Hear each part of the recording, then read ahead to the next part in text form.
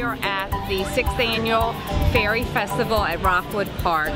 The Faerie Festival started a few years ago, geared for children of all ages to dress up and to enjoy the thoughts of playing with princesses and fairies and gnomes and pirates. And so it has grown each year in this spectacular park as a wonderful way to spend a Sunday afternoon with your family and your friends and dress up and just make believe and pretend for the day. This is our first time at Faerie Fest, and we love seeing all the bubbles and sparkles and all the happy kids smiling. And dress up as fairies is so cute. It's so much fun. Yeah, the kids are having a ball and so are we, so. We're having a great time at Faerie Fest. This is my second year doing it and I absolutely love it.